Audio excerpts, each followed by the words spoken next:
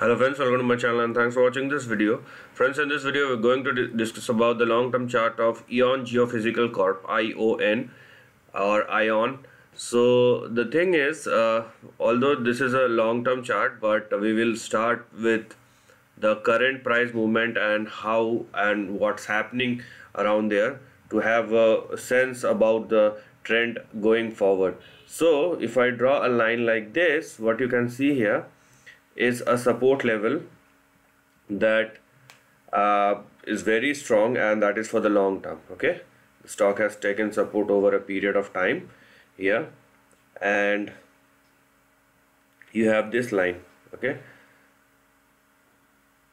so this is not a support level for long, but this is a support level for short term or in any term. So if the stock falls below 3.22 here, there is no need to carry any further trend on the downside. Although if you want you can, but the support then will come at 0.95. So it would be better if you choose your position accordingly.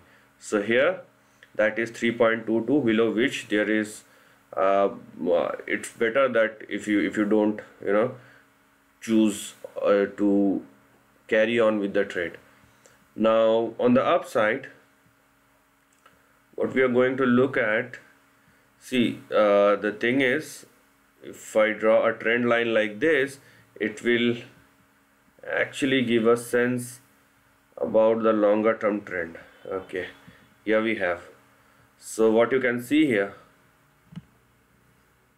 okay, and this chart is pretty long. Okay, we have the data since 1991, so we have 30 years worth of data, 30 plus years. So here we have, so the levels in the long term will be something like this. Okay, and when I'm saying long term, obviously I'm talking about weeks and months and not hours and days.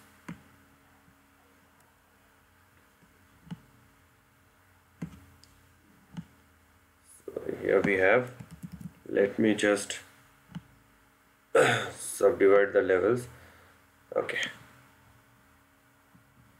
so what we have here, we have our first target at 11.19, then we have our second target at $17.50, then we have here we have $32.50 on the upside, and if the stock crosses and settles above 32.5 or $33, then in that case the big target will lead us towards $100, and that's what we are looking here.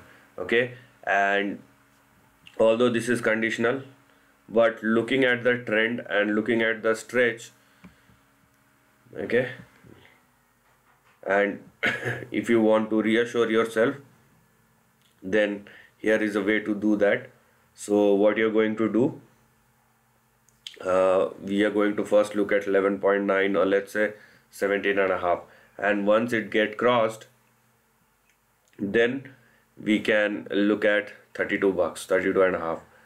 Now this 102 will be a conditional one, because if the stock, or if only the stock sustain above 33, then only we are going to think about this. But we cannot rule out the probability of $100, although it's very big, but still we cannot rule out the probability. The reason being, if you are looking the chart over a period of time and the kind of market momentum we are in right now, will definitely push the stock. So it's very interesting to see how it will move.